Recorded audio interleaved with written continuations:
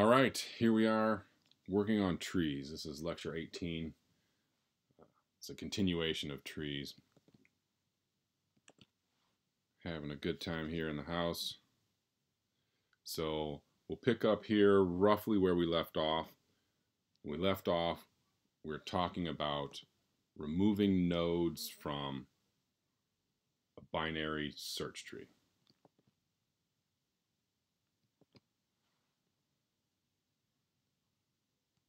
There's 4 different ways you can do this, depending on the children of the node that you're removing. The trivial case, of course, is if the node has no children. Removal is just the node is gone.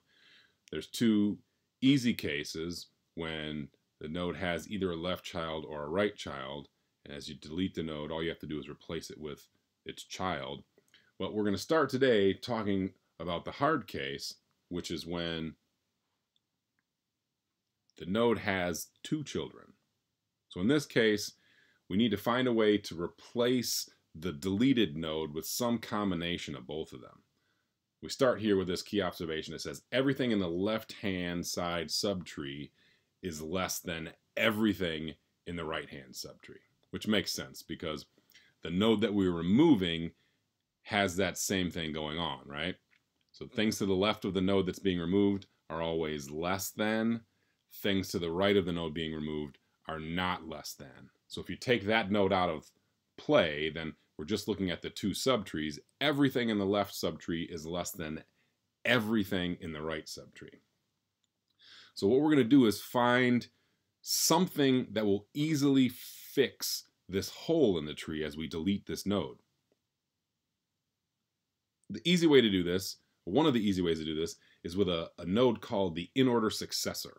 And it's called that. It's just really putting some words together. If we think about how our in-order traversal works, and then we think about the node that would come after the node we're deleting, we will call that the in-order successor. So the in-order successor is easy to find. We get there by going to the right one step, right? We're going for something larger than the node we're deleting. And then if we continue all the way to the left from there, that is going to be a node that has, at the very most, 1 child. Because if we can continue to go left, we will. Eventually we get to the bottom leftmost side of the right-hand subtree, which is the smallest node larger than, or not less than, the node that we've just deleted. So if we replace the node that was deleted with the in-order successor, we can maintain our binary search tree-ness in the sense that everything from the right-hand subtree is going to be greater than anything from the left-hand subtree. It's easy enough to put that node up at the top without violating the binary search tree property. Plus, since it's the smallest item in the right-hand subtree, it will always be not greater than anything in the right-hand subtree. So it works out just fine. This is what it looks like visually, right? So we start to remove this node V here as we take 1 step to the right and then continue all the way down as far as we can to the left. That gets us the smallest, larger item. We take that item and say this is the in-order successor. If I can replace that V with the oath value there, then you see how this item was smaller than everything here, but everything here is greater than that. So as I transplant this up to that location, then we can say that this item here must be larger than all of these things and not less than any of these things. So we have restored our binary search tree property. And the good part about it is when we have to delete this item from where it belongs, when we delete the in-order successor from where it belongs, it can only have, at most, 1 child. The in-order successor cannot have a left child, because if it did, we would just continue to go left even further. So it could have a right subchild, a right subtree, but deleting that node from where it is with just 1 subtree, we already saw that's the easy case. All I have to do is replace that in-order successor with its right subtree if it has one. If it doesn't have one, right, there's no problem. So as we put the in-order successor in place, we've taken the problem that we're trying to solve is how do we remove an item in a BST in the hard case. And the hard case is when there's 2 children. And I'm going to remove this by replacing it with an item that I know has at most 1 child. Very easy. So this is a single function remove. This is a nifty piece of code that is recursive. If you pay attention here, you'll see that the function is named remove there in line 2. If you jump down, we peek ahead and see how things are working, we see in lines 10 and 12, remove calls remove. So obviously we've got some sort of recursive function. We've got some stuff that goes on in the middle, and then one more time here in line 33, you see a call to remove again. So this is a recursive function, and recursive functions never work unless we start with a base case. So let's get back to that. Recursively, as we're trying to remove some node, my base case is I've got nothing to remove. So I'm passing in this pointer that I want to delete the thing that it's pointing at. My base case shows up lines 7 and 8. If that's a null pointer already, then we're done. There's base case, we're out. All right. Otherwise, we're going to use recursion here, right?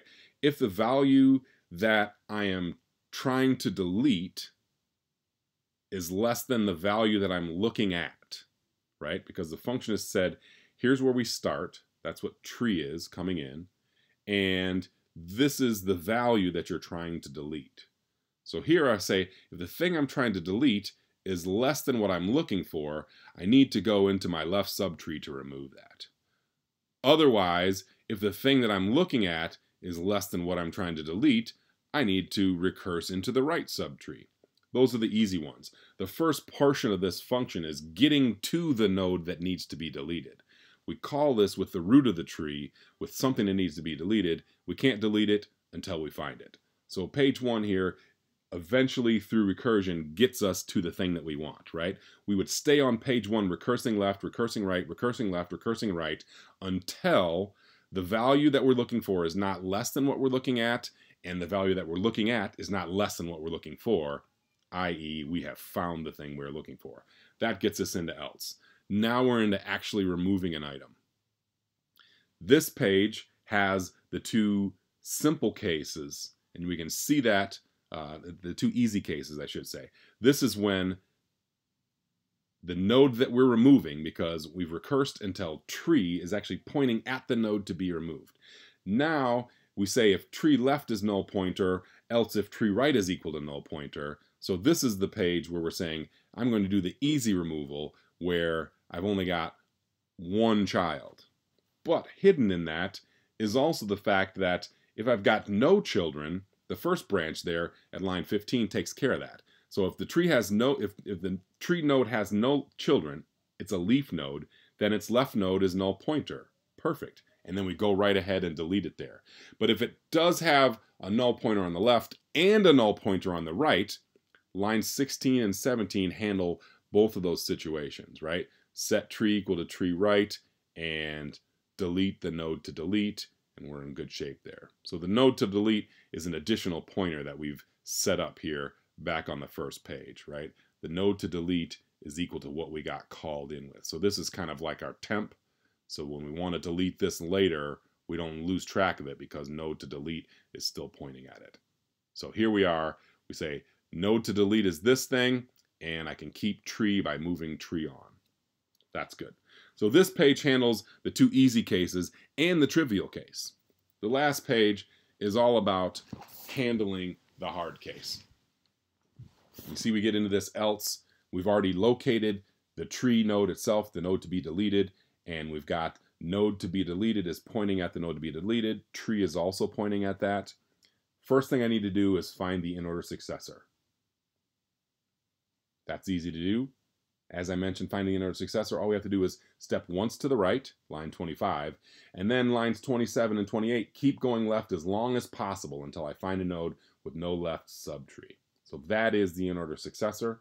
If I were to run through an in-order traversal, that node will be printed right after the node that is being deleted. So now that I've found this node, I'm going to take its value and put it up into the place where we're deleting this node from. So this isn't exactly like we've done our other tree stuff where we actually maintain perfect pointers. In this case, we're just doing this by value. So here I say I'm going to overwrite the node that's going to be deleted's value with the in-order successor's value. Now I've got 2 copies of the in-order successor in the tree, and the node that I wanted to delete is gone. It's gone logically, it's not gone physically. Physically, we're not going to remove the node. We're logically going to remove it, so that's how we've replaced the value. Now all we need to do is say that because I've got 2 copies of the in-order successor in there, I need to remove the in-order successor itself, which is where this last recursion in line 33 comes from and says, okay, remove the value that is the in-order successor. All right? That's single function remove. It's a good piece of code. It's good to look at code and pick up some style things from there. You can see how this is fairly complicated in terms of being recursive and handling so many different cases, but you know, in just over 30 lines, it makes a lot of good sense with plenty of comments in there. So make sure you understand that. It's pretty nice piece of code, like I said. So here's our summary on BSTs. We got each node pointing to 2 children at most, and in some odd situations, you may use a parent pointer. We don't have to do that often. Because you look at that piece of code that we just looked at, as complicated as handling that delete was, with those multiple recursions and multiple pass through there, we were still able to do that without any need to point back to parent. And that's the majority of the way that trees work, is we're going to do stuff in them recursively, and if we plan ahead while we're recursing, we can do all of the things that we need to do without needing to point back to a parent. So usually we don't have that parent pointer. In the BST, we have all our nodes are ordered. Everything in the left is going to be less than the root, and everything to the right is going to be not less than the root, so greater than or equal to. We found out how to modify nodes. It's pretty easy when they're external. It's a little bit more complicated when they're internal, but we figured out the trivial case, the 2 easy cases, and the 1 hard case. In general, we like BSTs because they have this log n average case activity. The worst case, however, is when we do have a stick tree. It is still a BST. It is still legal. But if I've got sort of the smallest node in the tree as the root, and then 10 successively larger growing nodes, it's going to be a linear search, essentially, if I want to use that later on, because I don't have anything other than this sort of like small node, bigger node, bigger node, bigger node, bigger node, bigger node. So if I've got something that looks like that, that's a legal, valid BST, but that's a worst case BST. That's going to have me looking at a linear number of items to find what I need. So on average, when I've got some more tree feel to it, so I've got nodes that have 2 children and things like that, then I've got log n behavior for most of my operations. Seem to have lost some slide here. Haven't seen this in a while. Sorry.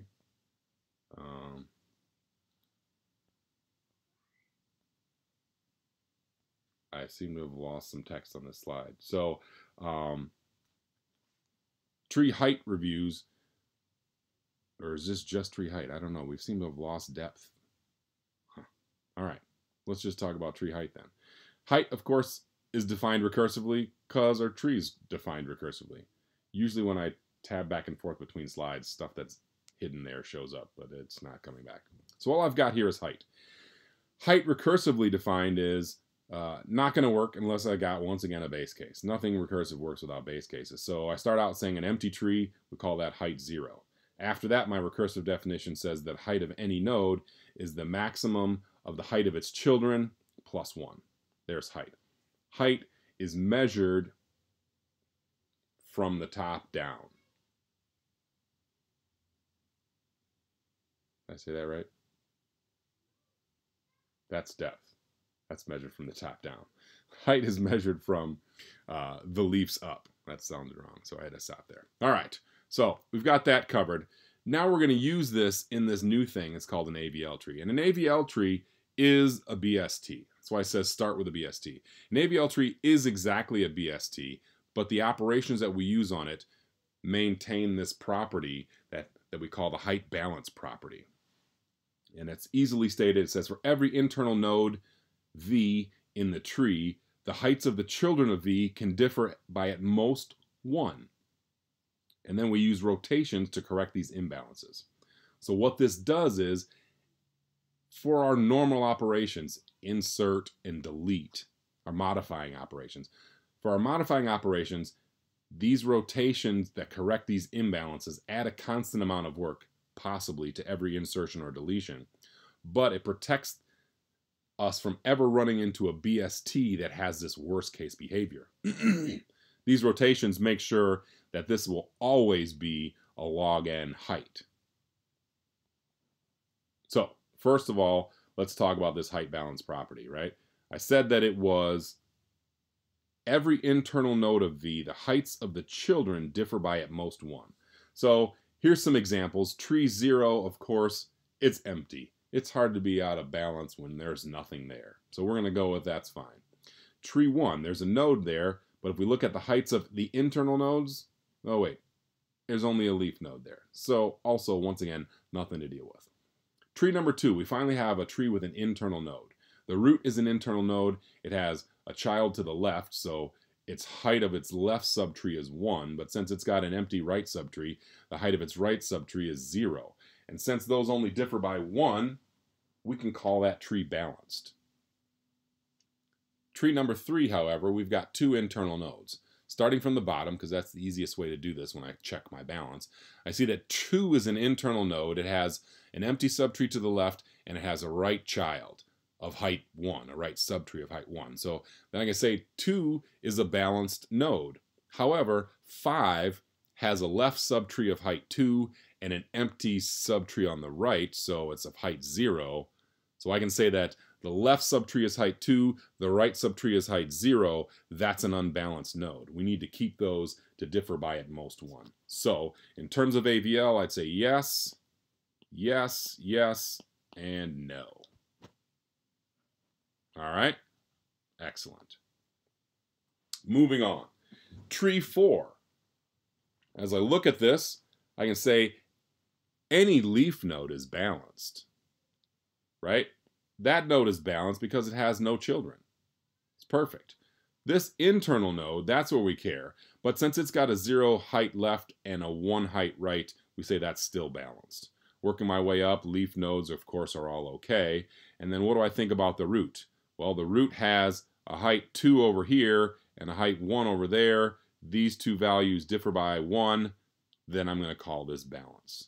So overall, that's good stuff there. Now, don't confuse balance with completeness. It's okay if these are not complete. Look at tree 5. It's not complete. It's not proper, but it's balanced, right? Both 2 and 7 are internal nodes, and they've got a blank child, so that keeps them at 1 and 0, and that's okay. And then as I look at the root node, it's got height 2 on the left, height 2 on the right, and that's just fine. So that one's good. Tree 6 now.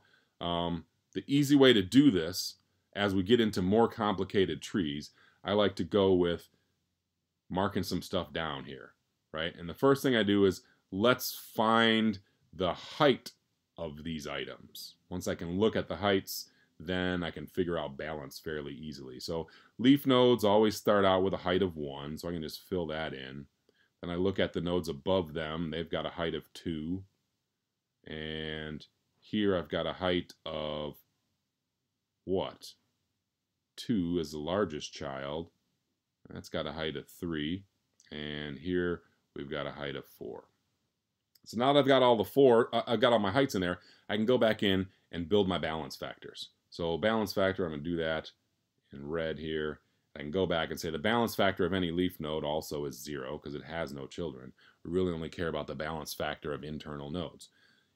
9 is an internal node. It's got a height of 1 on the left and an empty side, or a height of 0 on the right. So I would say that the balance factor on this would be a +1, right? Because the way that I measure my balance factor is I take the height of my left subtree and I subtract the height of my right subtree. So as I'm working on this node here, 9, I say the height of the left subtree is 1, and the height of the right subtree, since it's empty, is 0. 1 minus 0 is a plus 1. And I'll put the plus ones in there just because it's going to be important we know this plus or negative.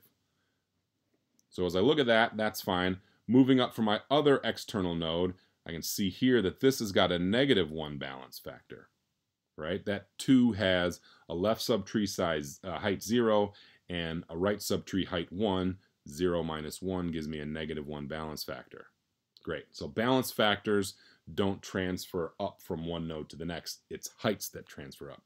So as I look at my next one, I see 7 moving up. It's got a left subtree of height 0, a right subtree of height 2, so 0 minus 2 gives me a -2. So right here, this is where I'm out of balance. I can continue working my way up, and I see that 5 has a left subtree height 2, a right subtree height 1. That's got a -1. So the root is balanced in this case. However, there is an imbalance somewhere in the tree. We're going to have to fix that. All right. Here's my proof setup. And this is going to be one of my classic 281 style proofs.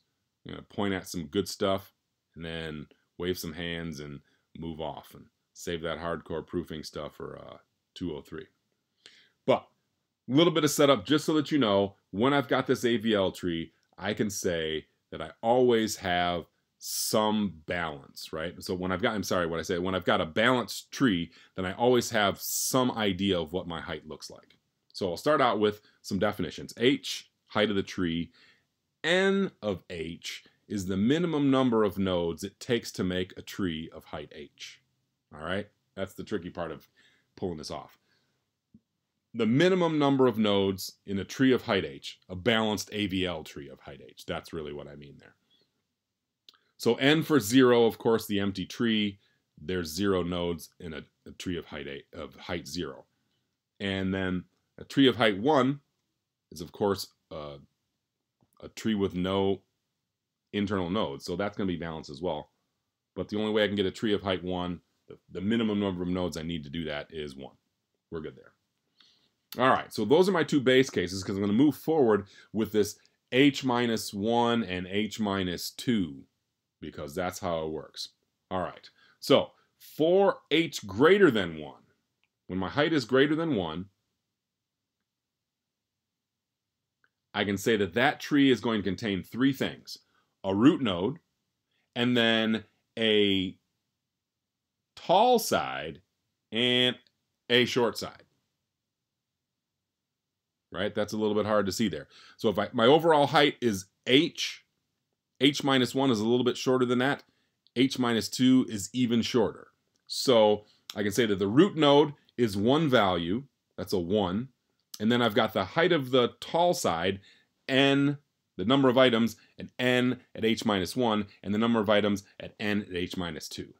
So then I can say my base cases, n for 0 and 1 are this, and for nh, anything greater than 2 or greater than, I end up with this formula: 1 plus n of H minus 1 plus n of H minus 2. Now we get into the fun proofy things. So I can take this and say the number of items in the tall side has to be greater than the number of items in the small side. That is a fact, because we know how height works. So then I can say that because n of h is equal to 1 plus the number of items in the tall side plus the number of items in the small side, I can say that n of h has to be more than 2 times the number of items in the short side, right? You can see that because I've got 1 here plus this value, which is greater than this value. So it has to be bigger than 2 of those. So I get this nifty induction step there that I can take as I keep moving on into larger and larger trees. And I end up with this closed form solution that looks like n of h has to be greater than 2 to the h over 2 minus 1. Like I said, we're getting pretty mathy, pretty proofy here. We're stepping back. If you feel like you really need to understand this, you can delve deeper into induction proofs. But I just want to let you know that this stuff exists, so we know that in the end, once we take the log of both sides here, I can say that h has got to be less than 2 times the log of n of h plus 2. We said all of that just to say that we know that this tree then has to be, height is on the order of log n, no matter what. So that's why we like ABL trees.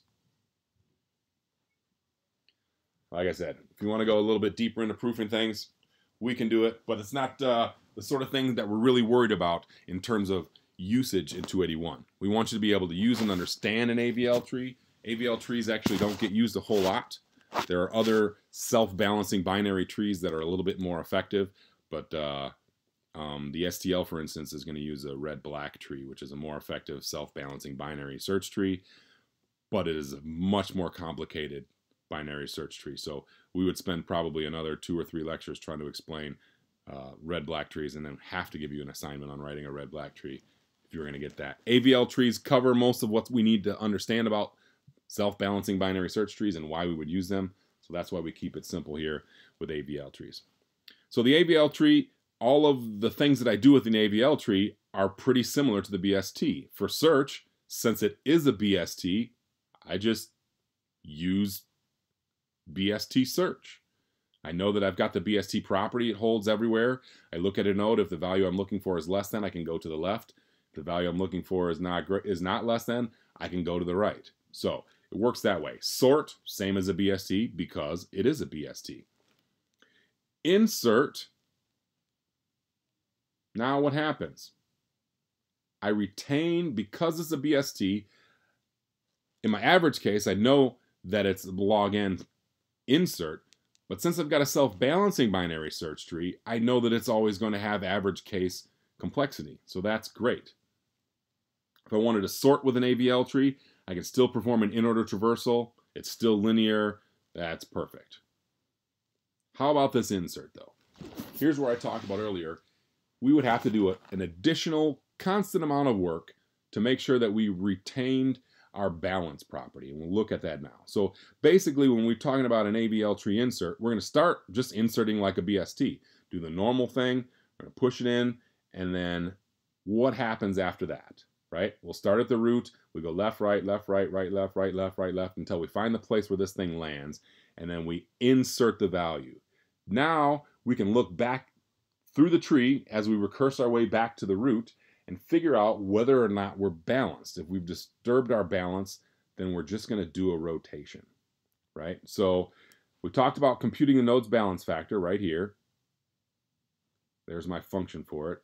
The balance of n is equal to the height of the left subtree minus the height of the right subtree.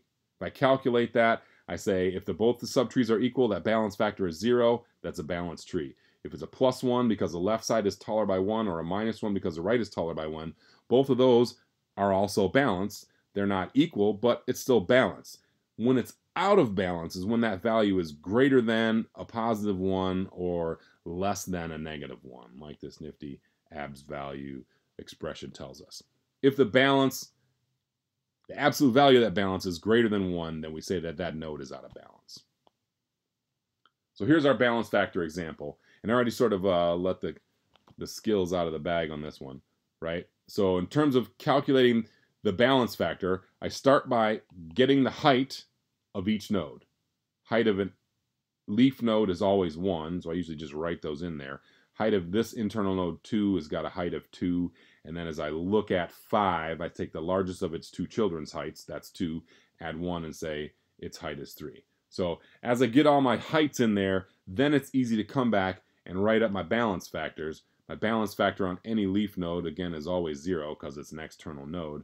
Then I look at this internal node 2, it's a height 0 on the left, height 1 on the right, so this is going to be a -1 balance factor. This is going to be a +1 balance factor, right? Because it's got a height of 2 on the left and a height of 1 on the right. 2 minus 1 gives me +1. So I look at this tree on the left, I say this tree on the left is a balanced binary search tree. So this qualifies as an ABL, right? Because no node has a balance factor greater than 1 or less than a -1. That one's good. I would leave that alone. Over here on the right, I'm going to do the same thing. I get my leaf node heights, and work my way up from there. That's a 2, that's a 3, and that's a 4 there. So now as I go back and fill in my balance factors, of course 0 on the leaf nodes. This has got a -1 because it's heavier to the right. This has got a -2, a 0 balance factor on the left, a +2 balance factor, a 0 height on the left, a 2 height on the right. I'm going to end up with a -2 balance. So this node is out of balance. What about the root node? Well, the root node has a height left on the height 3 on the left, height 1 on the right. That's also going to be out of balance. That's a +2. So in this particular situation would never be steady state in an AVL tree, because I would never have the chance to leave it this way. That's how we keep things from getting too out of control, is as soon as I make a modifying operation, I do a little bit of extra work if necessary to keep the thing balanced. Right? So here's my balance factor example. You can see now these values in what look like my nodes are not the values of the nodes themselves. Those are the balance factors of those nodes, right? So leaf node, of course, here, balance factor 0. This has got a -1 balance factor. That's got a -2 balance factor. Here, I see the same data, possibly, if I looked at the way these things would be sorted in a BST. And I say leaf node, of course, balance factor 0. Here, I've got a +1 because it's heavier on the left than it is on the right. And then this one's got the same -2 because it's empty on the left and heavy on the right. So there's what it looks like, balance factor. We should be able to deal with those, right? And like I said earlier, when you're trying to figure it out, the easy way once you get started is to just put your heights in. You get your heights in, then you can go back and calculate the balance factors from numbers that you can see on the graph. Later on, you'll get used to just looking at them and making a snap call on whether something is balanced or not. But as you're practicing, writing in heights and then calculating balance factors is the easy way to do it. All right, here's where in class I say, let's take a break while you fill in the balance factors on each of these nodes. We're live now. I can give you a pause to do that. Why don't I do that? You've got something like this. I'm going to go back and check this chat transcript for about 2 minutes. What I want you to do is label the balance factor on each node. And like I mentioned, the easy way to do that is write in your heights first, then do the balance factors. After I check the transcript, a couple minutes, I'll come back and do the same thing.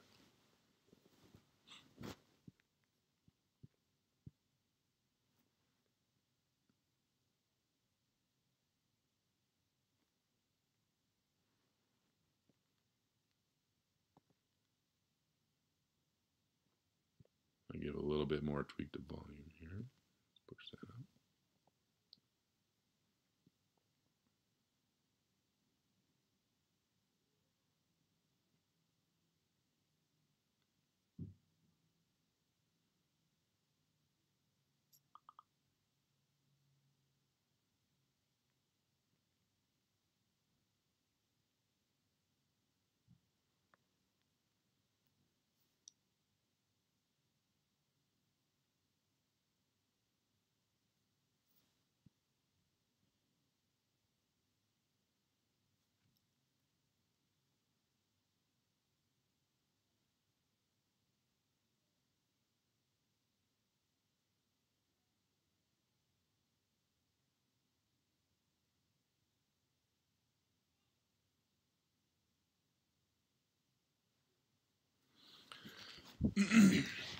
All right, so I'm going to do this balance factor example, and I'm going to double back and clear up this AVL height 2, height -1, -2 thing. So for starters, let's put in our heights, right?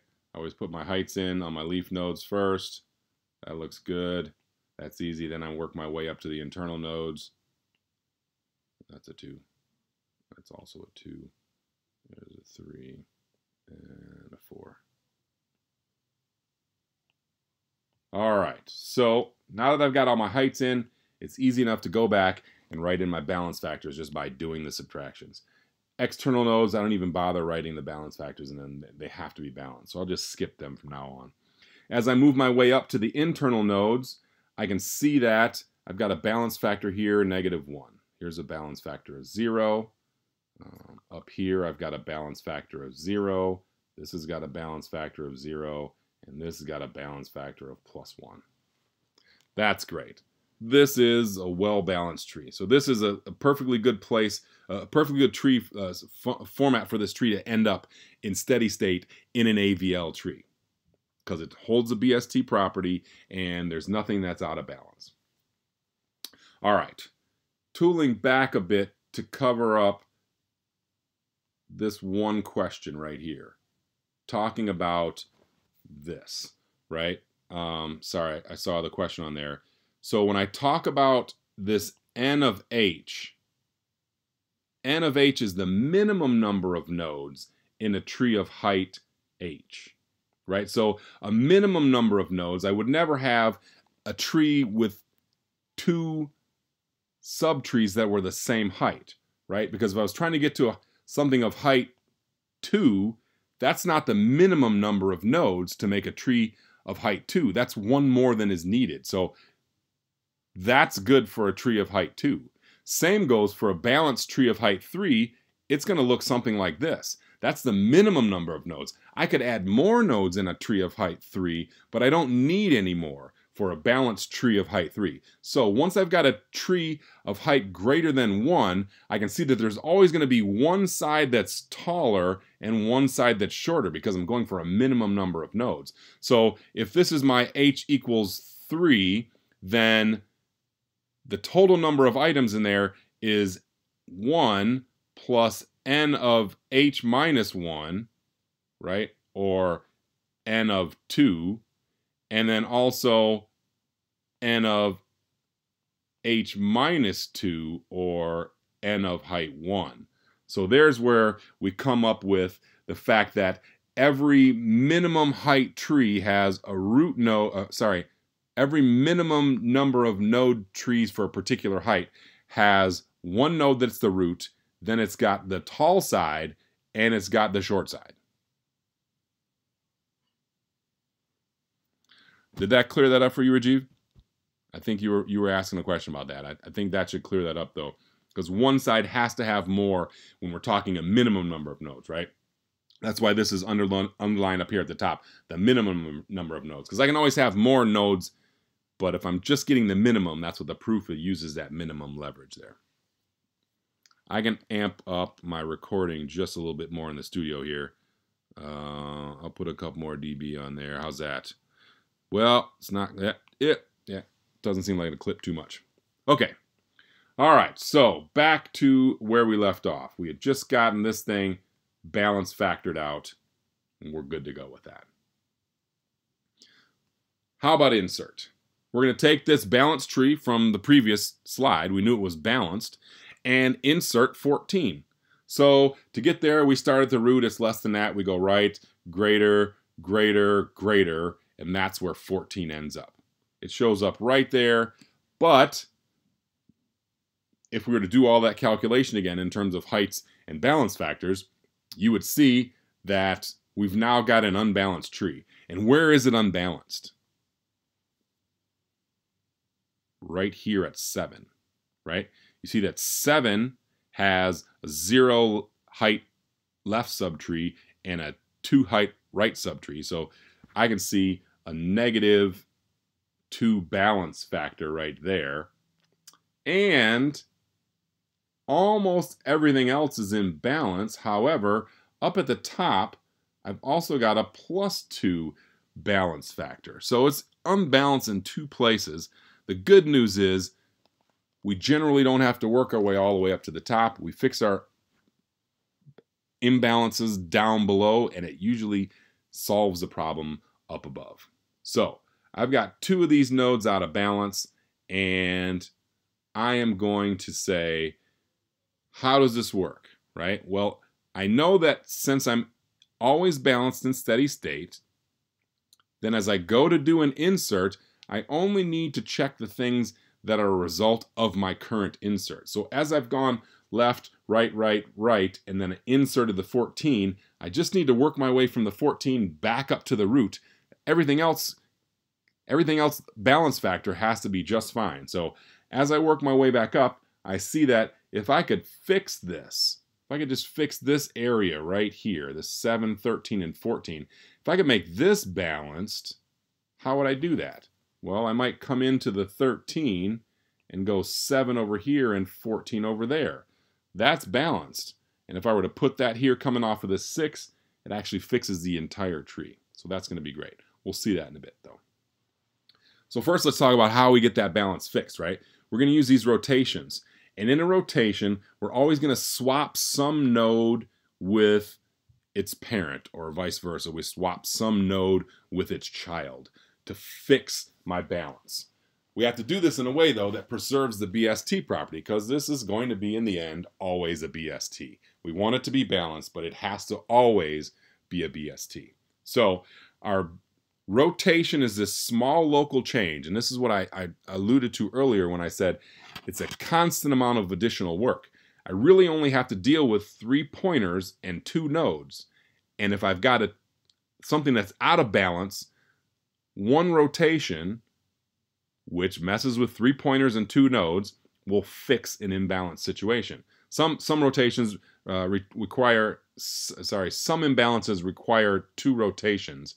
But even with 2 rotations, what I'm looking at is no more than dealing with 6 different pointers, which could seem like a decently sized number, but we're talking about trees that we really want to do some work with. We're talking about trees that have an N of hundreds or thousands of nodes. And so every time I insert a node, if I've got to do 6 pointers worth of work in the worst case, that's a constant amount of additional work. And what that gives me, however, is as I've got a number of nodes N that's going into the thousands, I do a constant amount of additional work, and then I never have to worry about dealing with a big O of thousands. I can always deal with a big O of log of thousands, and that's great. All right, so here's where rotations are, and this is going to be fun on the video, just like I do in live. I love reading this stuff super fast because it's really hard to understand, and reading it faster just makes it that much harder to understand. It all gets better once we talk about it, but just reading it, it's almost incomprehensible. We'll double back and then it'll make a whole lot of sense. For starters, we use these rotations. They're going to balance the tree. And they just interchange one parent with one of its children, and then we're going to do that, right? We're going to preserve the BST, but preserving the BST is tricky. So here's how we do that. Right rotation. We copy the right pointer of the left child to be the left pointer of the old parent. That's pretty fast. We'll get back to it. The left rotation, we copy the left pointer of the right child to be the right pointer of the old parent. Perfectly clear. I guess I could probably stop lecturing right now. But I'm going to stick with you, okay? The good news is this rotation is only this local change that involves 3 pointers and 2 nodes. I'll come back to this after we see it visually. It's almost useless to read it. Let's see it visually. So I've got 2 rotations here, right? Let's divide this screen in half. There's the right rotation on the left-hand side of the screen and the left rotation on the right-hand side of the screen. Great. So what I'm going to do in the right rotation is I'm going to swap the roles of the parent and the left child. So I'm kind of like, it's called a rotation right there because I'm sort of making that happen. I'm going to take this left child and push it up, right? So it used to be the child of P. And when I said earlier, when I do a rotation, you're going to be exchanging the roles of 2 nodes. I'm going to take this child and make it the parent, and take the parent and make it the child. So you see here, after the rotation, now LC, which was previously the left child of P, is now the parent, and P, which was previously the parent, is going to be the right child. And that maintains our BST property there.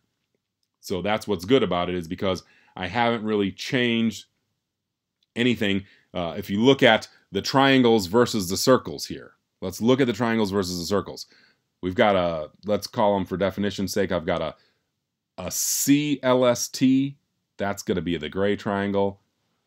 I've got the CRST, that's magenta, and I've got PRST, we're going to call that purple.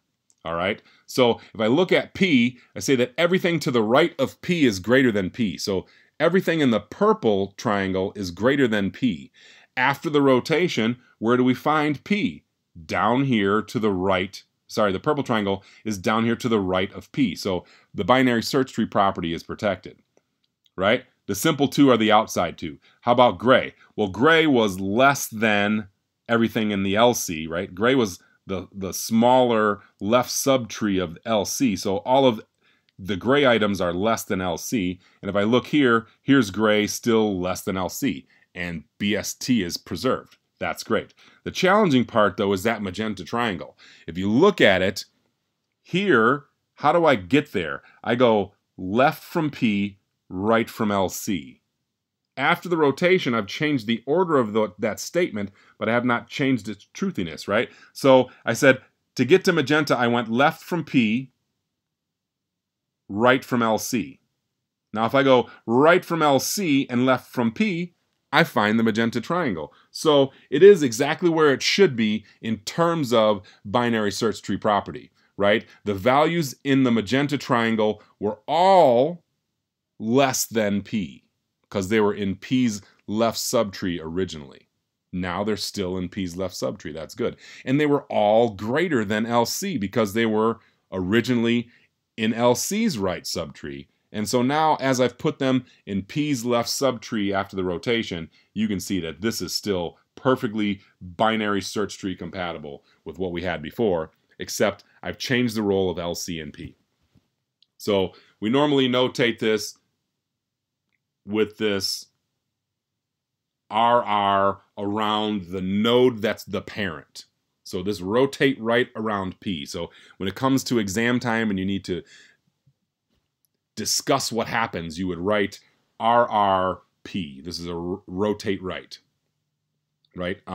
In this case, obviously, you're always going to be rotating right about a parent or rotating left about a parent. But when you're in a tree that has some other values, you would say like rotate right around a value. Let's put a value in there, right? So this has got a 4 in there. I would say rotate right around 4. So we'll see that in a bit, though. So here's my 2 rotations. There's a rotate right and a rotate left. That's it. And you see that it involves these 2 nodes, P and LC, and it involves these 3 pointers, right? Because there was a pointer coming in that points to P. After the rotation, that pointer is now pointing at LC. So there's 1 pointer modification, right? LC was previously pointing at CRST, but it's now pointing at P. That's our 2nd pointer modification. And P, which was pointing here at LC, is now pointing to the left at C of RST. So there are my 3 pointer modifications and the 2 nodes that are involved. That's all it takes to do a rotation. You reorder those values. You don't reorder them, sorry. You reorganize the table in such a way that this is going to help us with our balance. So let's go back to our earlier exercise and remember what my balance factors here were. I had something that looked like balance factor 0, balance factor -1, balance factor -2. Those should be red.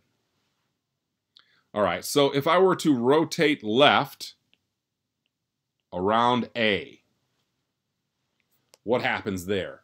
A goes down, A's right child comes up, right? So as I rotate left, it's got this feel on the table. So when I've got a negative imbalance, I'm going to rotate left. So I rotate left, and A and B switch roles now. In terms of A, which was a parent, is now a child. So I'll take B and say it was the child, now it's the parent. So that's what it looks like after the rotation, just those 2 nodes. And I didn't really have to mess with B's child, so B already had C as its right child, stays like that. Now what I have is those 3 nodes in a balanced tree. That's good. How about this next one?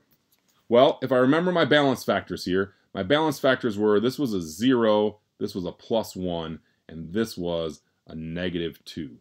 So I'm unbalanced there at A.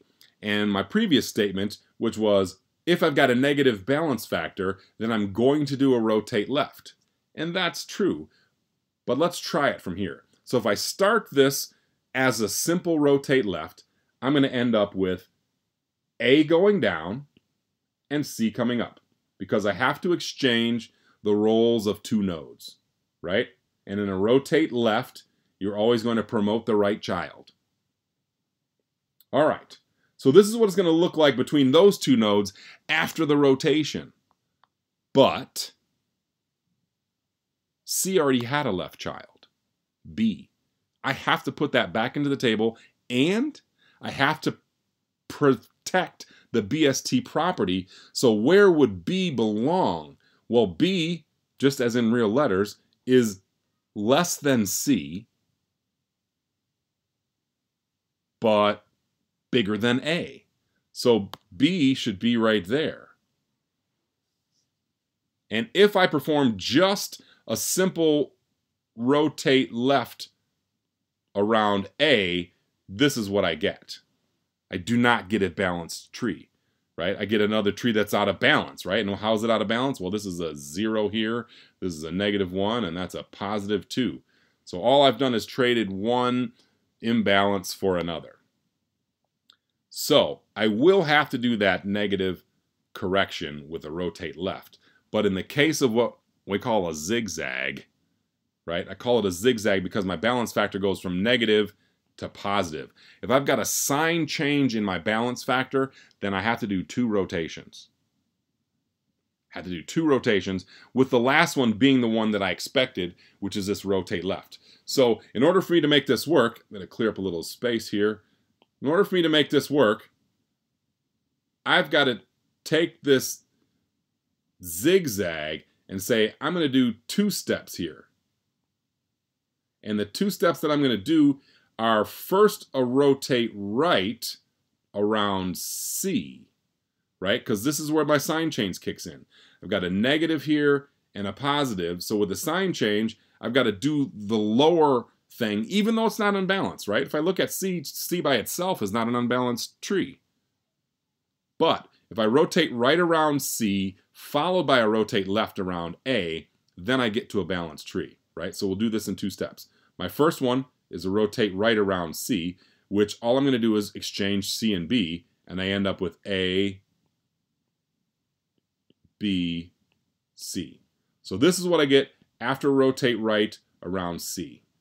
Then, without doing any other balance checks or anything, when I first figure this out, I figure I've got an imbalance and it's a zigzag imbalance. Then I figure out ahead of time, well, first I'm going to do a rotate right C, then I'm going to do a rotate right L, and then I can continue to see if I'm balanced or not.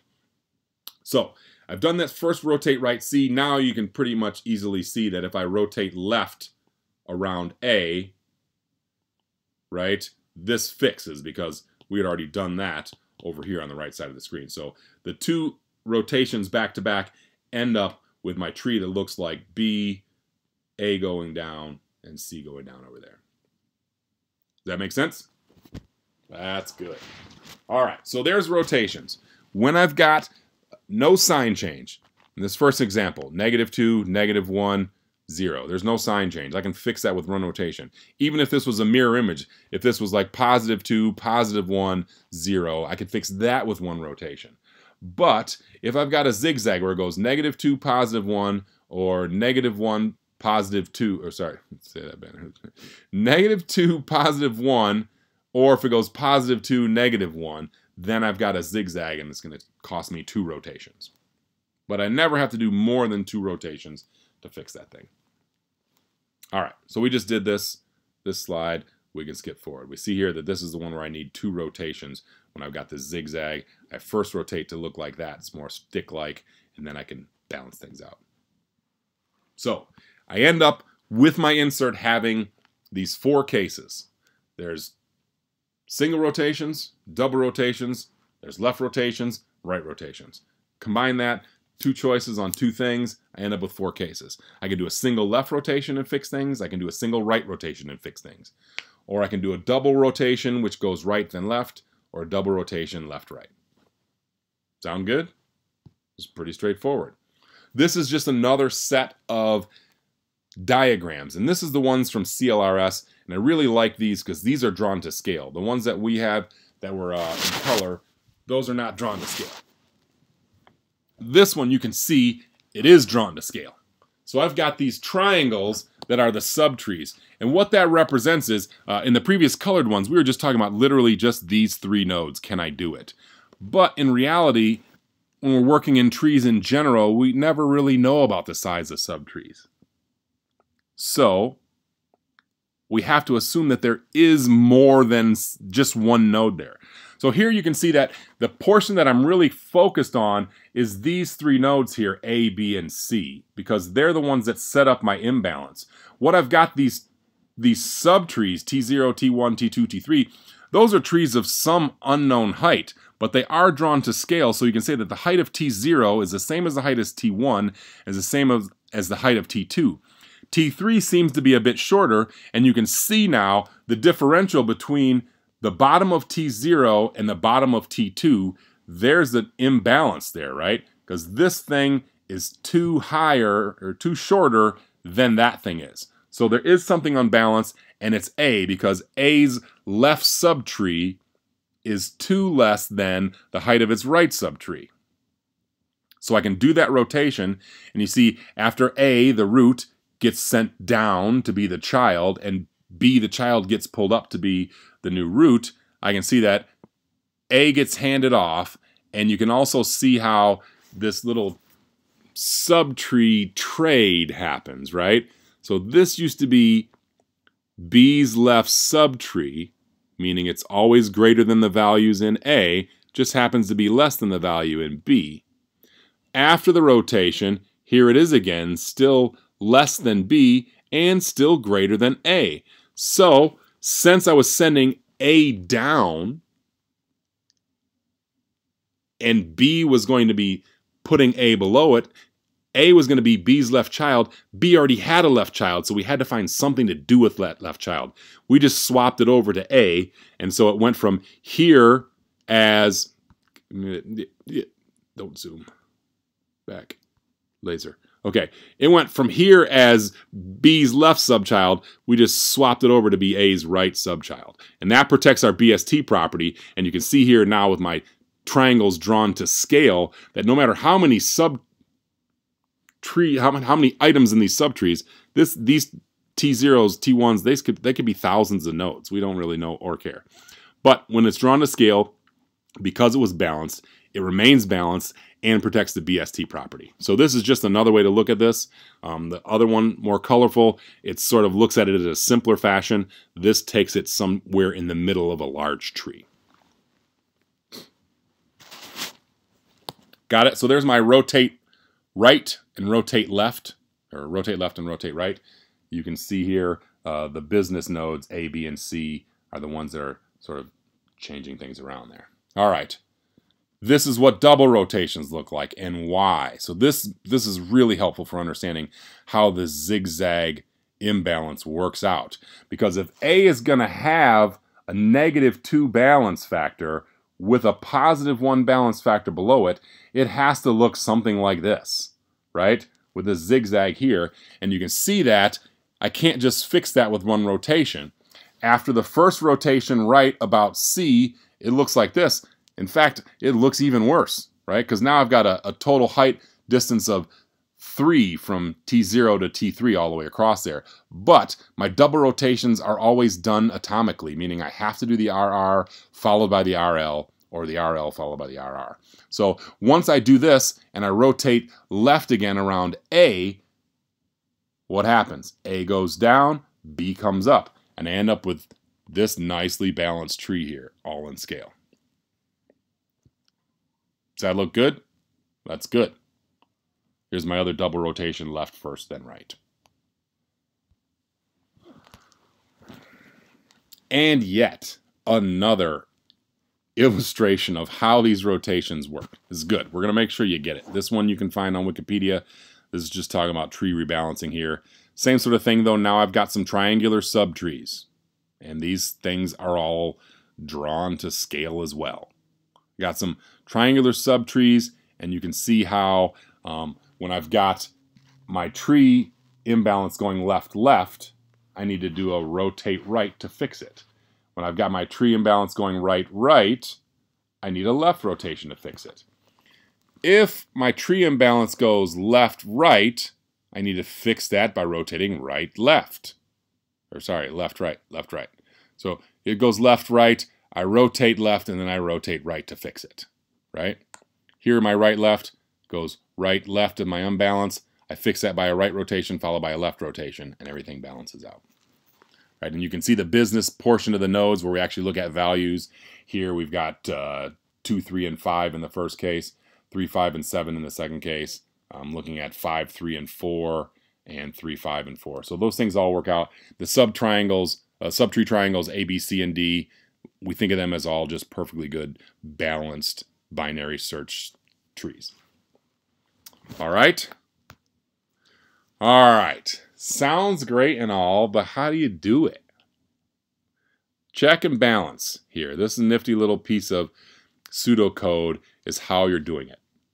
So the way that we manage this in general is every node now in an AVL tree needs to know what its height is. Right? Otherwise, we're going to have to do a lot of work every time, and it doesn't end up being a constant amount of work. So we've got a slightly increased memory footprint because now every node now needs to know also its value, its two children, pointers, and its height. So when I'm going in as I insert, then I can update heights along the way. And on the way back, right, after the recursive call, if I update the height of the current node, and then I can check all of the nodes below it with this check and balance here. So if every node knows its height, I can say, well, let me check my balance and the balance factors below me. So you can see here, this check and balance is going to give me this. If I've got a balance that's out of balance, if balance at n is greater than +1, which really, if it's greater than +1, it's actually 2. It can't be any worse because we do this every time we insert. And if we do this every time we insert and balance when it goes to 2, it never gets above 2. So here we're saying if it's greater than +1, it really is 2. If it's that, then I'm going to have to do this rotate right to fix it, right? A +2 imbalance always gets fixed with a rotate right. Just like if my balance is less than a -1, it's of course a -2. A negative imbalance is fixed with a rotate left. So that's there.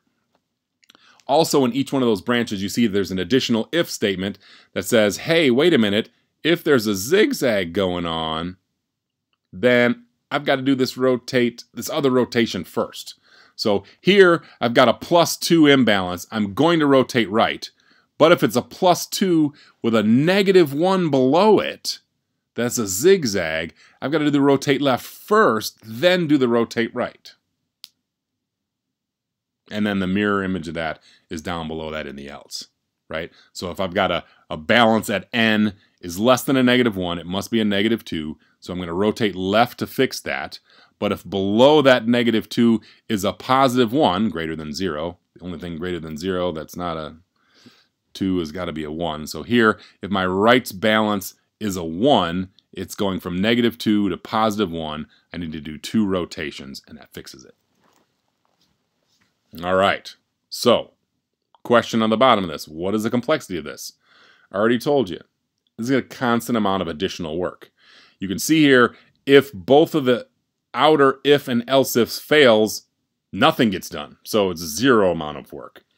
But if either one of them passes and I end up inside either one of my major branches here, if I end up inside of either one of these, I've got, at the very least, a rotation to do. And we said a rotation was a manipulation of 2 nodes and 3 pointers. So that's a constant amount of work there, a constant amount of work there. If I have to do this other rotation, worst case, same thing. 2 more nodes involved, 3 more pointers. So in the worst case, check and balance can run me through 6 pointer modifications. That's a constant amount of work. Never more than 6, sometimes less, sometimes 0, but never more than 6. So I would say the complexity of check and balance is going to be a constant amount of additional work, right? And then this question of how many fixes are needed after an insert, right? I think as you're working your way from the insertion point, right? Remember, we're going to work our way down to where we're inserting. Then as we check our balances and work our way back up, You have to work your way all the way back up to the root to make sure that everything is balanced, or at least you have to work your way up until you're balanced, I should say. In the worst case, you don't have to work your way up past the root because there's nowhere to go past the root. So you may need to fix more than one rotation because of an insert there, but it will never be a linear number of fixes. All right? Outermost if, yep. All right. Do we need a double rotation? Only if the signs disagree. All right, so here's the big exercise. This is perfect textbook exam practice, all right? I know you're listening now. I have your full attention. Questions like this come up on the exam all the time because at the end of the day, what do I need to know as your instructor? I need to know, do you know this stuff, right? You may know it, but I need to know that you know it. That's what tests is, assessments. That's what they are. They're tools to let me know what you know. So you should be looking at this AVL tree stuff saying, yeah, this is really straightforward. I understand it. But then you should also be asking, what kind of questions might he ask me to prove that I understand it? Aha, that's where the trick is. So here is this thing. I say, well, take these values and insert them into an AVL tree and rebalance whenever necessary. Now, if you know how to do AVL tree mechanics, then you and I will come up with the same tree. If you don't know how to do AVL tree mechanics, you might come up with some other BST, and it might be a valid BST. It may even be a balanced BST, but if you didn't do it the way we talked about, then you would have a different looking tree, right? And that's great. The next step then is like, how would they ask me a question that would prove I knew this? In one previous semester, I think we did do an actual, here's a list of nodes, show me the final tree, and you had to draw it up in a short answer section. That's not a common question. Not saying that it won't happen again. It could. But much more common is we have multiple choice questions, and you know that. So how might I ask you a question about AVL trees to see that you understood it? So an example might be, here is this list of nodes. Put them into an AVL tree and rebalance when necessary. And when you get done, tell me, what is the left child of 6? Or another question that might work could be something like, how many left rotations did you do? Or how many rotations total were there? How many right rotations total? Right? So if you understand AVL tree mechanics, you need to be able to show it. So this is great practice for that. And as you're working on studying, this is how you can think about studying for an exam. You say, what kind of questions might be asked to prove that I understand this? All right? So let's do some insertions. Right? That's you. I mean, when I say let's, I mean you guys do it. So take these values and insert them into the tree. I'm going to go get something to drink, and I'll be back in 2 to 3 minutes. But take these values, rotate when necessary. Below the values, you see here's this nifty little small version of the chart. This is how you do rotate rights. This is how you do rotate lefts, and so on. So insert them, and then in the end, we'll check to see what our trees look like.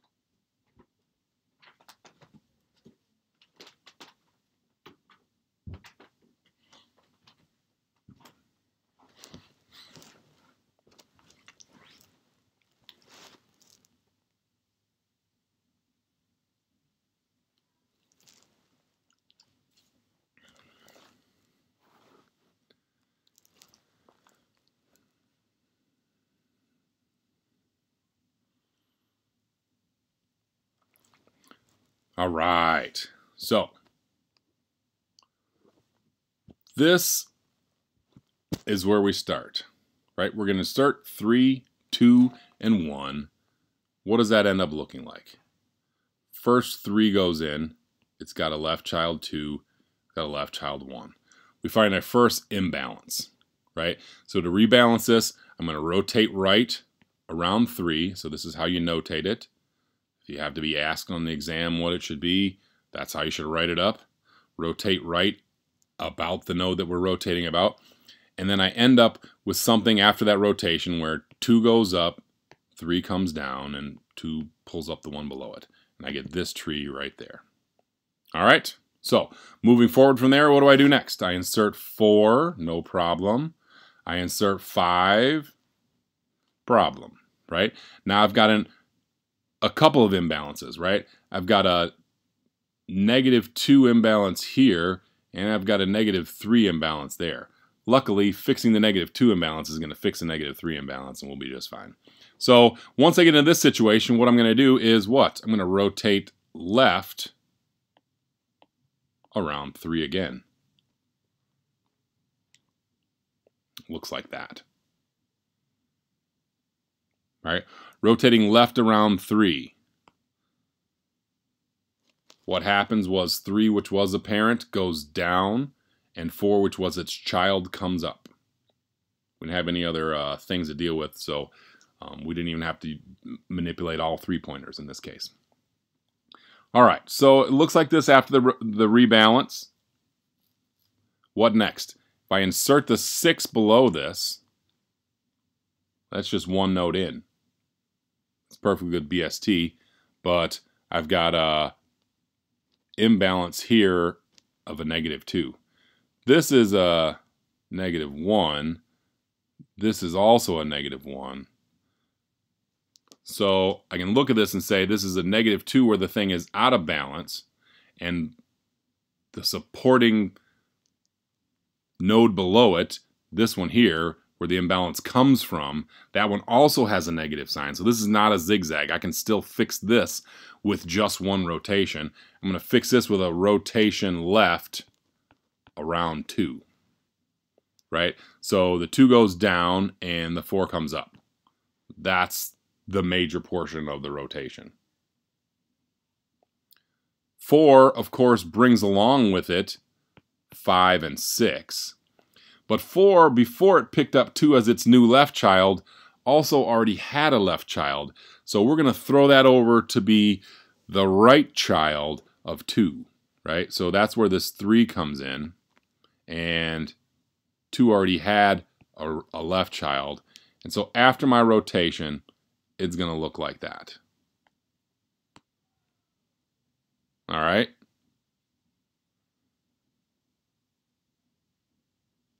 Something seems to be...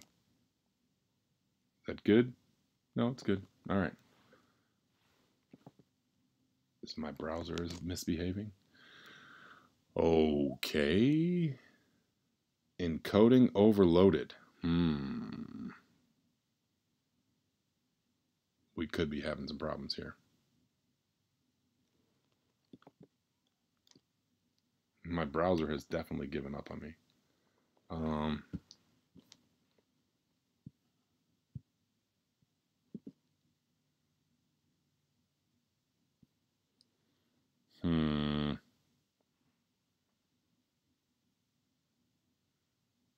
feel like I could continue.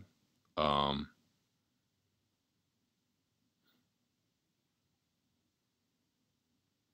right, I'm going to keep going. I'm hoping that this is recording here. It still says it's live. The clock is still ticking.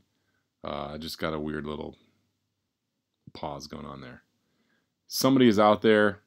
Just send me one chat. It's going to give me a chat from everyone. But somebody send me one so I can see that this thing is still responding.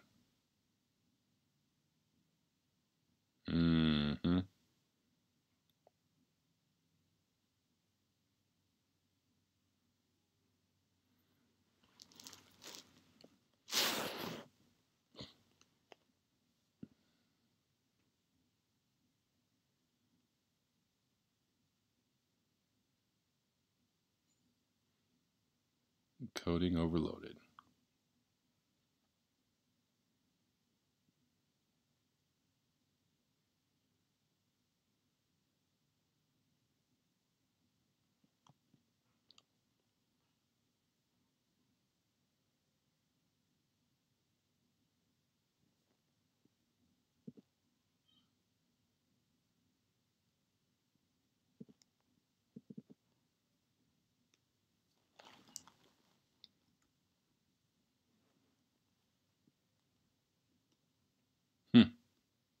Got some buffering going on.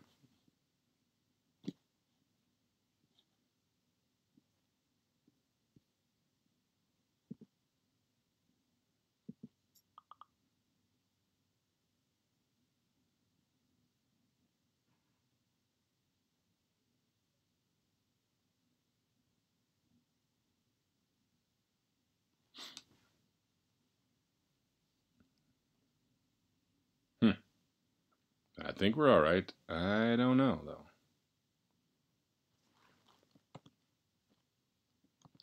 It's a local browser problem. Who knows? I'm going to push on. That's all I got. I know I'll stop it, restart it, slide 89 if I got problems. All right.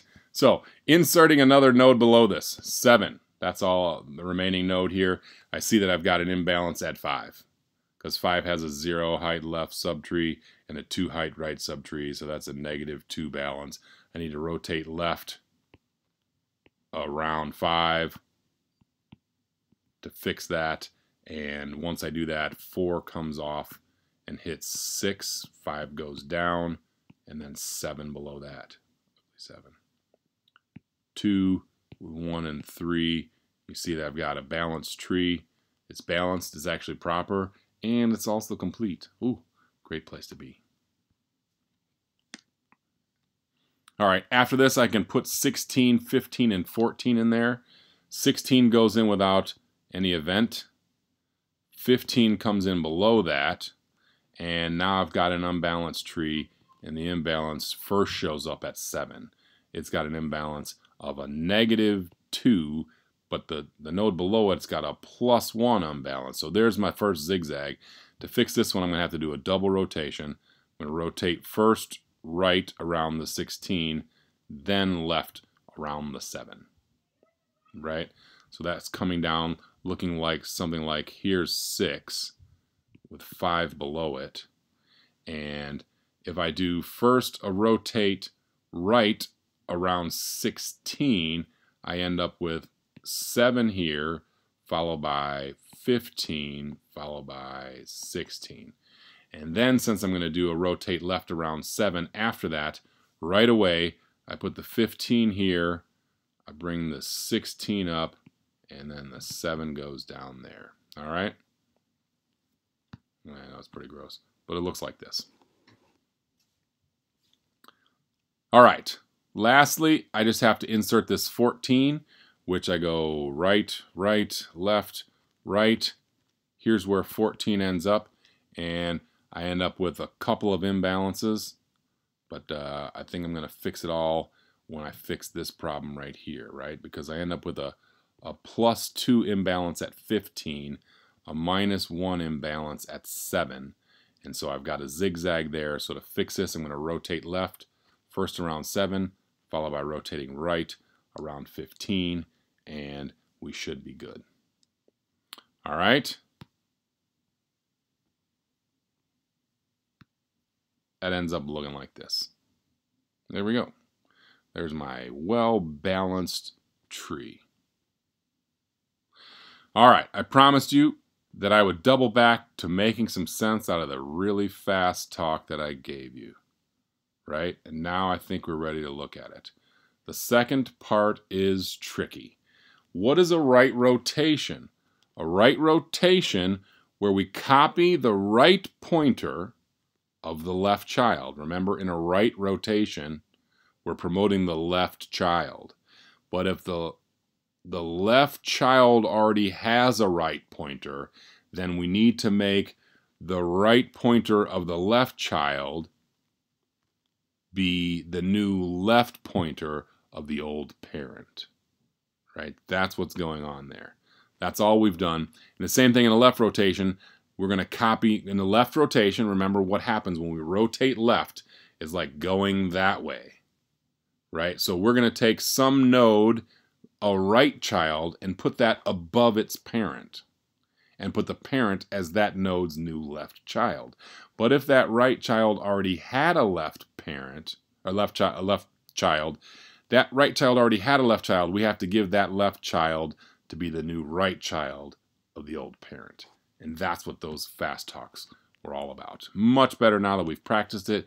We've seen it so many different and colorful ways, but there we're good.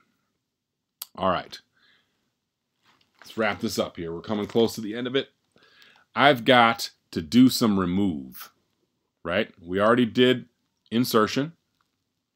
Removal, just as in BST removal, is about the same, right? I've got to do the exact same stuff that I would have to do in that earlier single function remove. That means if the node has no children, I just delete it. If the node has only one subtree, I replace the node with that subtree. And if the node has two subtrees, then I'm going to find the in-order successor and replace the node with its in-order successor and remove the in-order successor because it's an easier node to remove. All right, so that's what I mean in step 1, remove like a BST. Step 2, just like an insert, I'm going to rearrange so that I can balance my height. It should be okay. Same observation as before, everything in the left-hand side has to be less than everything in the right-hand side. Less than or equal to now because we do some strange things once rotations start happening. Once rotations start happening, we don't always have that less than on the left and not less than on the right. We can get some things to go left and right after rotations. So this may rearrange when we've got duplicate values. It can do some strange things. But it still ends up being BST compliant in the sense that things to the left are less and so on. So what we're going to do in the AVL tree remove is just do the remove and then check and balance. All right, so here's my current situation. This is a balanced tree. It looks a little unbalanced, but it's not. If you look at 44 has a left subtree height 2, right subtree height 3, so it's balanced. 17 is good in balance. 62 is good in balance. It's all good in balance. What happens when I want to remove 32? If I remove this node, I end up with a tree that looks like the one on the right. And there you see a real imbalance. Right? 44's left subtree height is 1. 44's right subtree height is 3. So that's a -2 imbalance, which we can easily fix. If you remember that this has got a -2 imbalance, I fixed negative imbalances just by rotating left. So I would fix this with a rotate left around 44. All right? So as I rotate left around 44, I end up with this tree right here. And it looks a little bit sparser, but it's actually fully balanced. So the way that we do this is after we do a remove, so you see here in the notes up above, we're going to travel up the tree from the parent of the removed node to C, because we can't really check the removed node, it's gone. All right, so we move up from there to see, hey, are we balanced or not? The first time we see an imbalance, we rotate as needed, and then if we work our way all the way up to the root and they don't have any unbalanced nodes, then we quit. So I start here at W saying, well, I removed the child of W, but that's okay. W is still balanced. Then I move up. See, well, now W's parent is not balanced, so I need to fix that there. So after the rotate left, I end up looking at the root and I'm at the top. There's no more work to be done.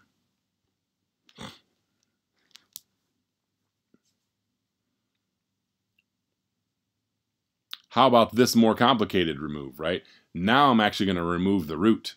So if I remove 62 here, I've got a bit more work to do. And just as before in our single function remove, I'm going to remove this by changing values, not by physically removing. I'm going to be logically removing it. So I start by saying, to get this 62 out of here, I'm going to find the in-order successor, which is move left once, and then move right once, then move left until I can't move any farther to the left.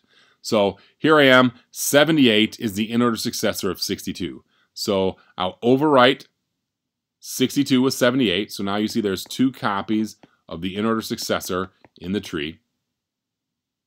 Then I just need to fix that by removing the in-order successor node. And since the in-order successor node has at most 1 child, I can just promote this subtree up there, and I end up with this as my final answer. Now, is that tree balanced? Oh, yes it is. We've got our fix in there, and life is good.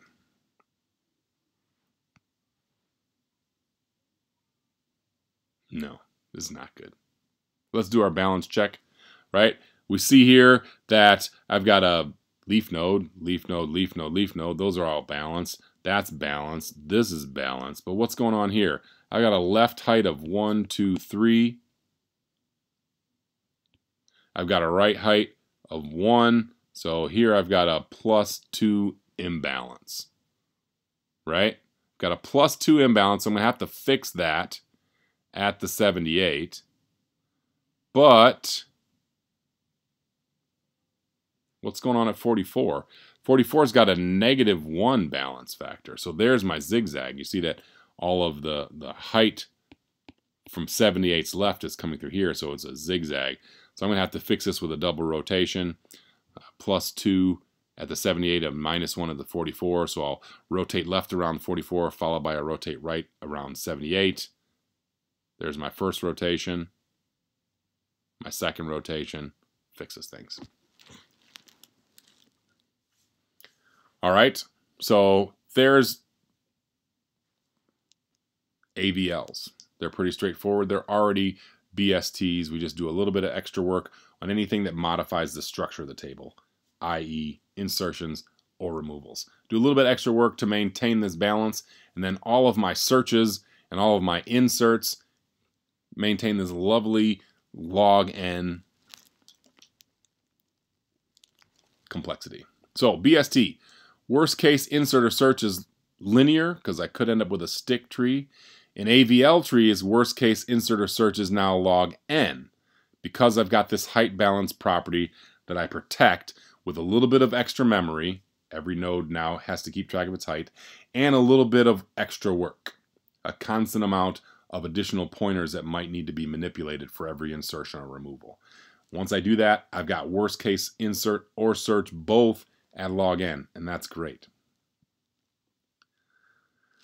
All of my operations here are going to be log n on my BST, search, insert, remove, and sort. Of course, if I'm going to do that, I'm going to be an n log n to build the tree.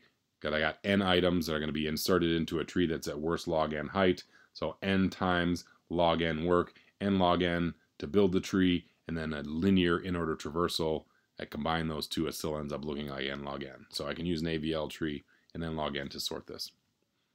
Rotation, we call this a constant amount of additional work for a single rotation. We even say that even though it's twice as much work for a double rotation, it's still constant in the sense that if I've got a large n number of nodes, it doesn't matter how big n is. There's always 3 or 6 pointer manipulations to get this rotation stuff done. Useful website, Visual Algo is awesome. So it was really cool. I say we go check it out. So here, this one talks about how to do the AVL tree. So I'm going to go to this BST page, but you have to make sure you're actually working in AVL if you want to watch this.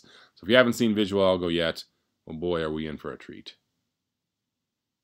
I think.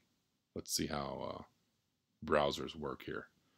Browser good, browser good. So I've got a chance to mess around with BST, but if I take this selection right here, and no, not you. I want to make sure that I'm working on an AVL tree, right? So says near the top, I have to set this to be AVL tree mode. It does look like it's already in AVL tree mode. Am I missing something here? But that's great. Let's insert something here. Let's insert the values 1 and 77.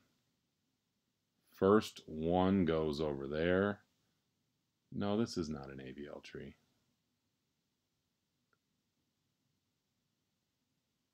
Yeah. There we go. That's what I needed. AVL tree. Haha, sorry.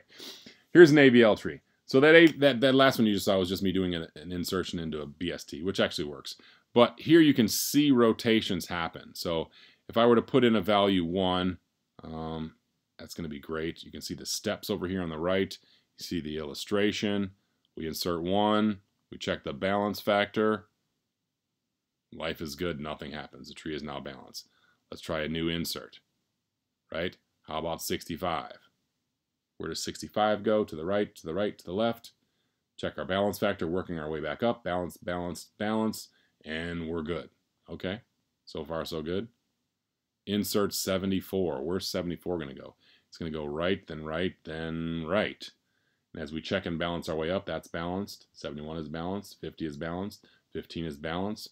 Life is good. So I need something that's really going to throw me an imbalance here. I can keep plucking these along if I want. Eventually I'm going to get something that's going to throw my balance off. Go right, go right, go left, go left. Checking my balance factor. That's balanced. That's not balanced. Whoo, double rotation. Oh, I hope you didn't miss it. That's what it was. If you want to go back, you can use this little bar at the bottom to say, let me see that thing one more time. And do that insertion. Where to go? Insert 59. You can see I can step through each one of these steps. There's my first part of the double rotation.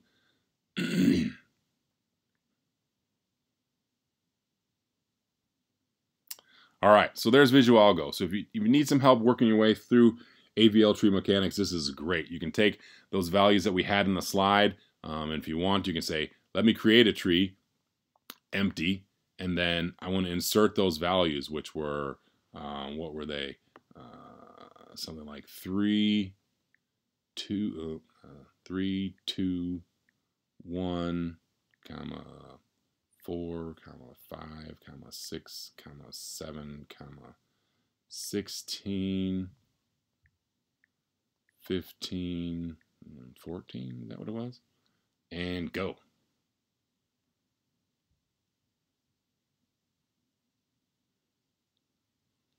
You can slow this down. There's a little speed note on the lower left there. If you want these to go slower, you can pause it so you can see the steps in the algorithm. There's my first rotation left, about 3. Shoop.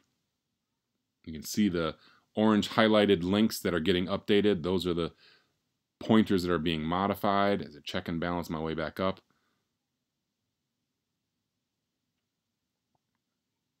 Seven comes in. I've got an imbalance at 5. Couple of pointers. Boom.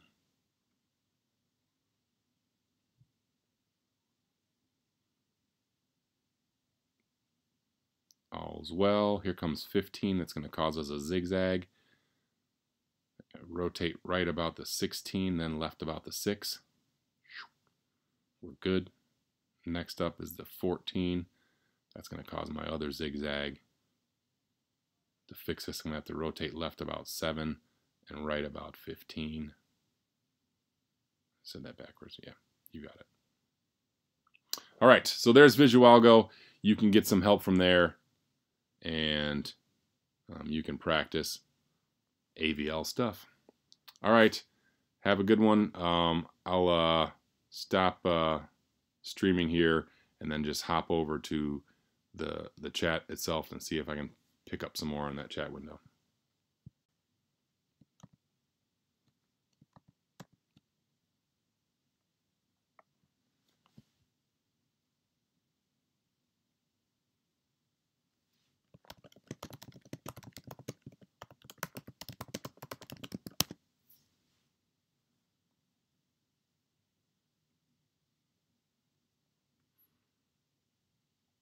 trying to stream again. I can just answer questions verbally here, if it is. If not, I'm going to have to do some more typing.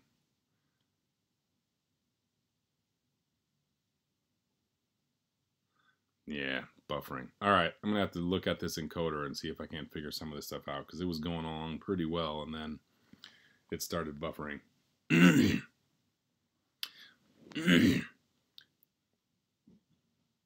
Yeah, this is a little counterintuitive because a lot of things that deal with... Yeah, I pause it for a little bit, but then after I was answering questions, I think it's going to be either answer them verbally than it is to try to answer them by typing. Okay. Did I get all the way to the Visual Algo site where I was doing the animated insertion? Did that stuff all come through? Just to get a check on this here.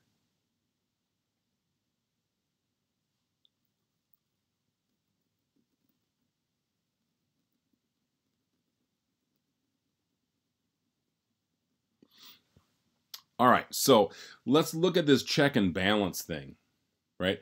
As we go back to thinking about check and balance, when we're doing an insertion, we always start from the root, no matter what. Your insert is a recursive call that starts from the root. So as you work your way down a particular path, let me find an example of tree here. Work your way down a particular path. Okay, I know exactly the slide I want to find. I just got to get there.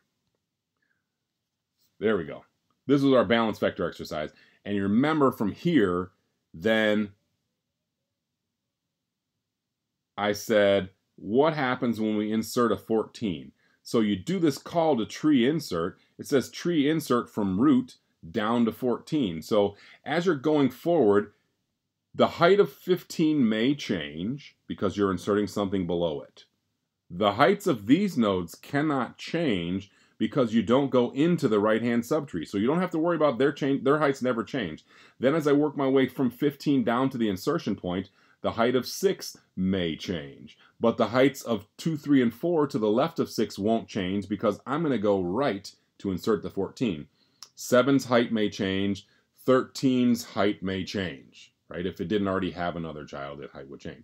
So now as I insert the 14, I say, well, your height is now 1 because every inserted node's height is always 1.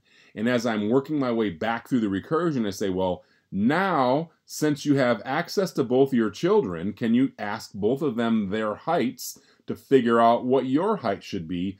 Oh, and by the way, you can also calculate your own balance factor and decide if you need to do anything. So that's how check and balance works, right? So as I recursed down to find my insertion point at 14, it's good, it's in, it doesn't need to do check and balance. It's a new node, is always balanced. And then the call that said insert below me says, well, at 13, my height was 1 because I used to be a leaf node. I was just a young leaf node. And then somebody gave me a child.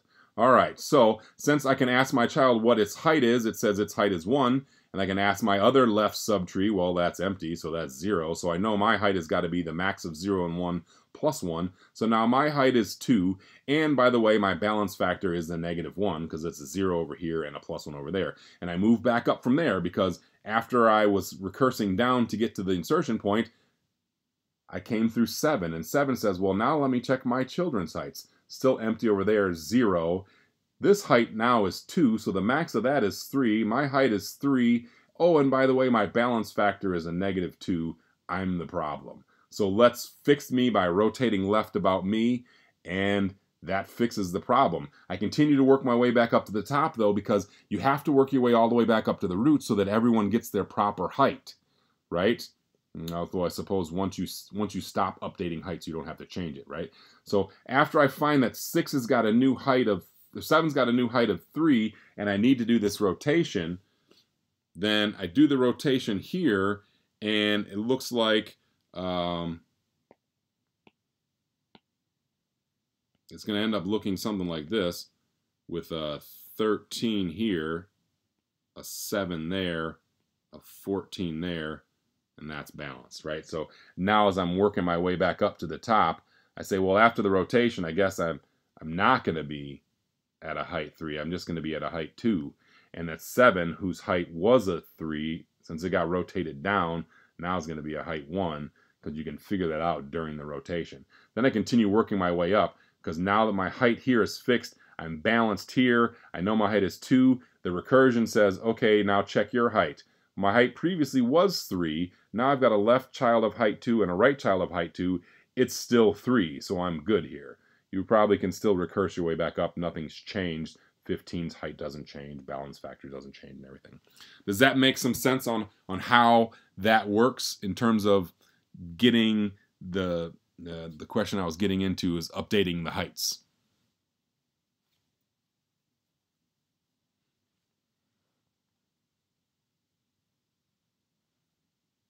I think I was answering Rajiv's question if anyone else had that question as well, but did that get it for you, Rajiv?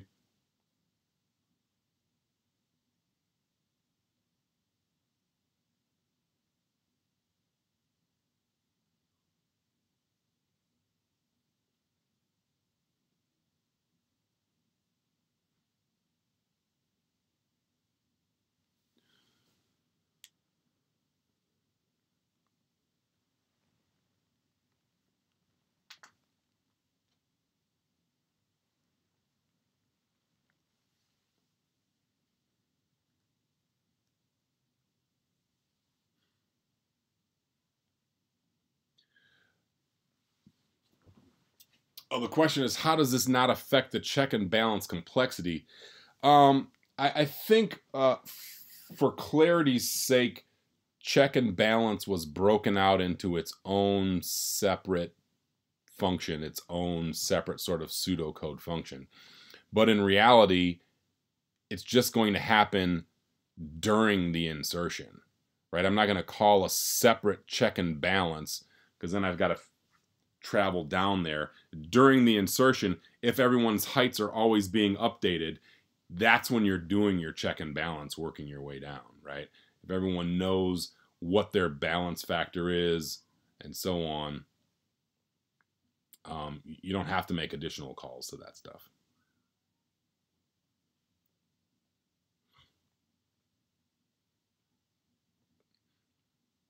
Since any node can always access its children, it can always check their balance factors.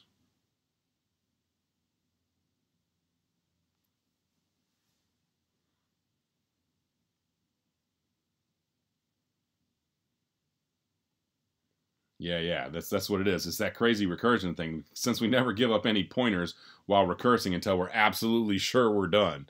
Until we're done with this insertion and everything's balanced below me, I'm not going to return from the recursive call to, you know, insert in my left subtree or insert in my right subtree or whatnot. And so it always gets fixed before it gets left alone.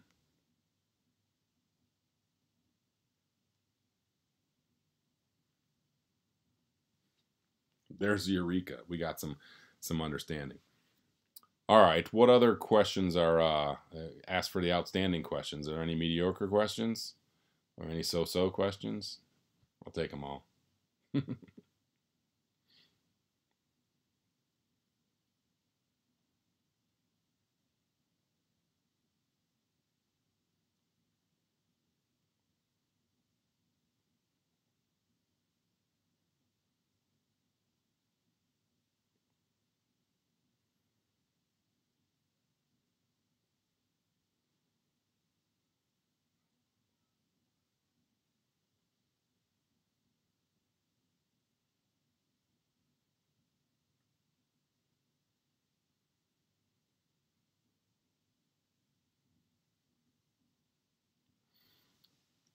The other thing that we can do, since everyone's trying to figure out how to handle their quarantine boredom, is like you can always just code one of these bad boys up if you want to. Code up your own vector from that earlier capital A array class we did back in lectures 3 and 4 and say make that thing so that it can do a pushback and have expansion, and try to figure out how then the distinction between resize and reserve really makes a difference for you. The same sort of thing with trying to figure out how could I implement a BST. BSTs are really simple to implement. Then if you would say, well, how can I add this AVL treeness to it? And, you know, this doesn't have to be graded, but you could spend an hour on it, which you were probably just going to be doing watching YouTube vids or Snap or whatever. You just do a little bit extra coding. I got my kids downstairs coding. In what ways are red-black trees better than this self-balancing tree? I think red-black trees are more efficient asymptotically. So they're not asymptotically, I take that back. They're the same asymptotic complexity, but they end up faster. They're just more complicated to get there. So in the way that it's better is that in execution time, it is faster. So that's why the STL prefers it over the AVL, is because the red-black tree is faster. I think it's roughly asymptotically the same complexity as the AVL tree, because it's every time you do something, it's still a constant amount of additional work. It's just a smaller constant, which gets amortized over the life of the tree. So that smaller constant amortized over the life of the tree ends up making a red-black tree a faster self-balancing BST than the AVL, which is also a self-balancing BST. So that's why red-black trees are just faster. Other than that, it's still just BST.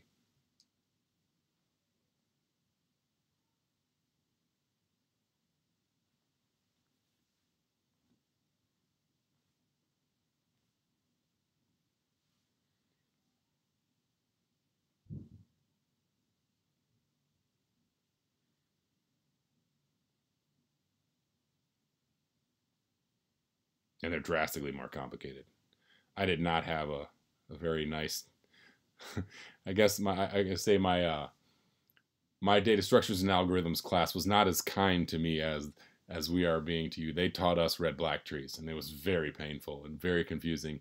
And much like you will probably never fully implement your own AVL tree, I've never had to fully implement a red-black tree myself either. And all I needed to really understand is that there's ways to do additional work to keep a tree balanced so that it retains the things that we love about a BST without costing too much to get there. And I think AVL tree is a great example of that.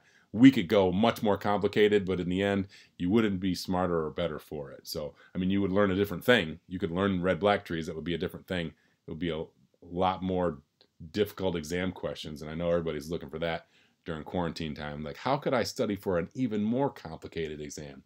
I know, we'll add red-black trees to the exam. No, we're not going to do that. So, yeah, red-black trees are there. It does make sense to go know about it, though. I'm being a little flippant about it, but it's good to understand these things exist. I would say one of the days that you're larking, spend 20 minutes on the red-black tree page on Wikipedia. It's awesome. You'll get it. Your eyes may glaze over at some of the complexity and the challenges, but in the end, you'll have a different algorithmic approach that may in the future help you solve some other problem. So, I mean, not the full implementation of a red-black tree, but just the approach as to why red-black trees even work. You say, oh, I could use that somewhere else. So feel free to check that out. It's always a good thing to learn and see new stuff.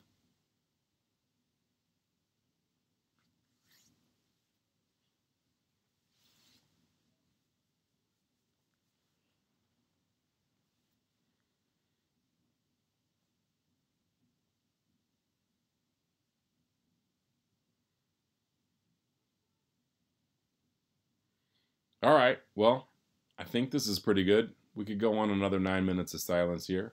If you got another question, pop it out there. If the stream gets closed before you get your question answered, just hit us up on Piazza. We'll make it happen.